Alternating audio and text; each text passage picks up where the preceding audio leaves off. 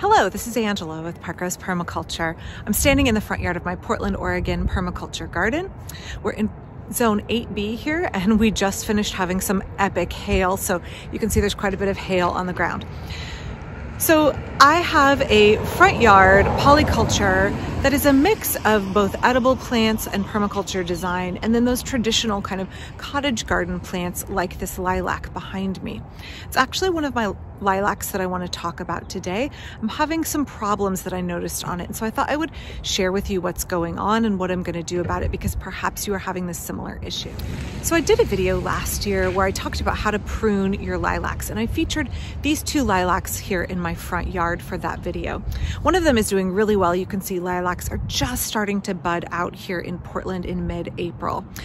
And it's doing great. It's looking lush and beautiful, just covered in healthy looking blossoms. But then I have this lilac next to it that is not doing so hot. So let's take a look at what's going on, the diagnosis and the treatment. Okay, so as you can see, the lilac in the background is doing very, very well, very healthy. That's from a cutting.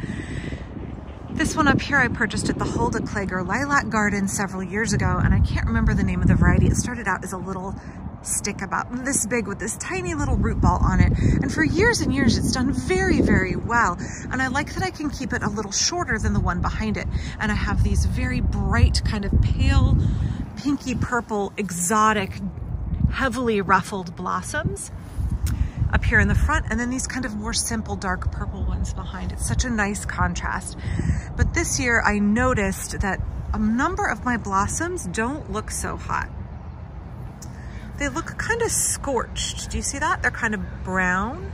Oh, we'll let the city bus go by behind me real quick. Kind of brown and scorched. And you can see these are an even better example. Ooh, that does not look good. Some of the tips also not looking good. You can see over here another example. The foliage is really, really struggling. So leaf buds and flower buds look kind of crispy and burnt and scorched. Here's another example. This is a great example down here. So what's going on here is Pseudomonas syringii. It is the Lilac Blight. This is a bacterial blight, and I usually try and be really careful about growing varieties of lilac that are resistant to fire blight. And this one, I started it so long ago, I was not really aware of what I was getting into, and I didn't check to see if this was resistant or not. I was just so enamored with how beautiful, and the blossoms on this are huge most years. I was so enamored with it that I just bought it, and it's done very, very, very well for many years with no sign of disease.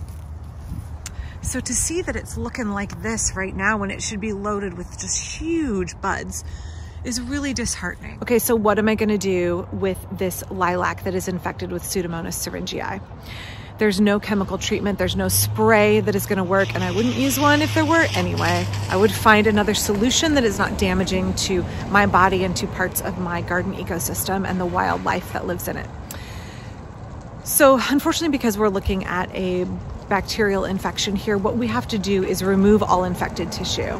So let's take this infected piece right here. You need to remove all of the infected tissue and then down 12 inches below. So I'm gonna come all the way down here to make my cut, and all of this material has to go. So that means a pretty heavy pruning for this lilac. A lot of the tissue is gonna get removed. Probably the whole shrub is going to be cut back to about 18 inches off the ground.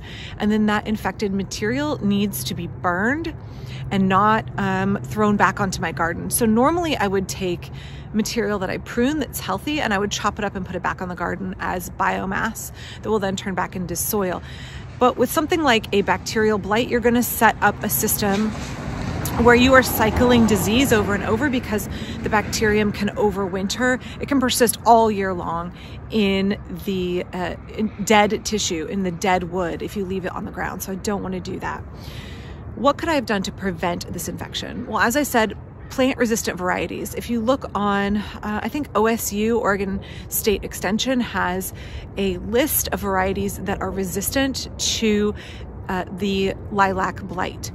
Other things, you do not want to fertilize late in the season. I don't fertilize at all, other than top dressing with more compost and mulch. So that's clearly not what happened. This variety has done very well for about 8 years with no blight whatsoever. And so I think it was fairly resistant.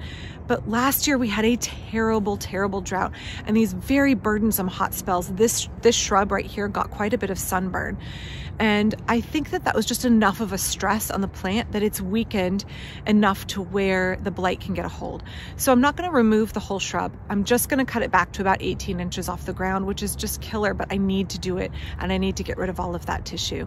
I want to make sure it doesn't spread to the lilac behind it or any other lilacs in my garden or my neighbor's gardens. So we're going to see if that works. We're going to see if we can rehab the plant. Usually taking off all of the infected tissue and discarding of it safely is the best solution, and you can save the plant. So best to remove as much as I can right now before it spreads.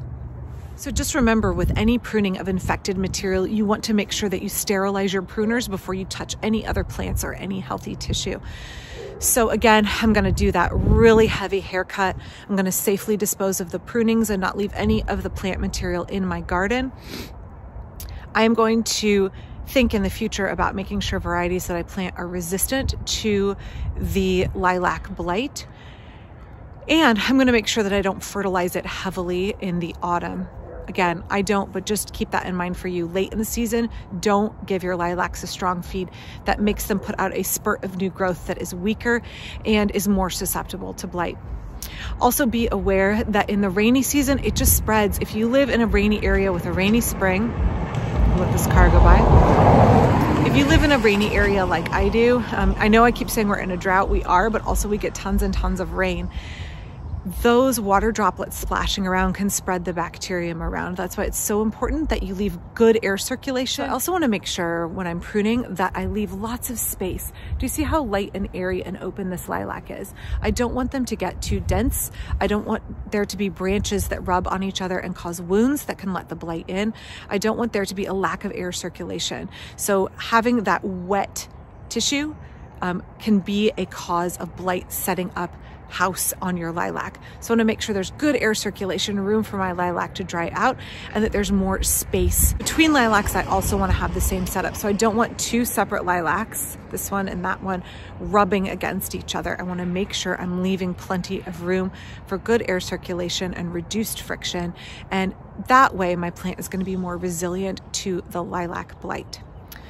Also, let's make sure when we are getting our varieties of lilacs and we're putting them in the garden that we are making sure there aren't any other undue stresses on them. I couldn't mitigate all of the stress of the tremendous heat dome that we had last year and the drought that we're in. But whenever possible, we want to make sure that our trees and our shrubs are supported for optimal health, because when they are really healthy, they're fed appropriately, the soil has a healthy microbiome, and our plants are getting the growing conditions and positioned in the landscape for peak success, they are less likely to be weakened and prone to disease.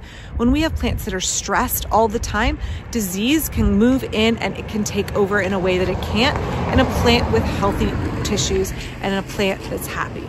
So keep that in mind when you're putting something in your garden, that if it is under a lot of stress, it's going to be more susceptible to disease. So thank you for watching today. I hope you will tune back in for more permaculture gardening and traditional cottage gardening as well. I have a Patreon down in the description if you are interested in learning about how to support this channel and the work that I do. Thanks.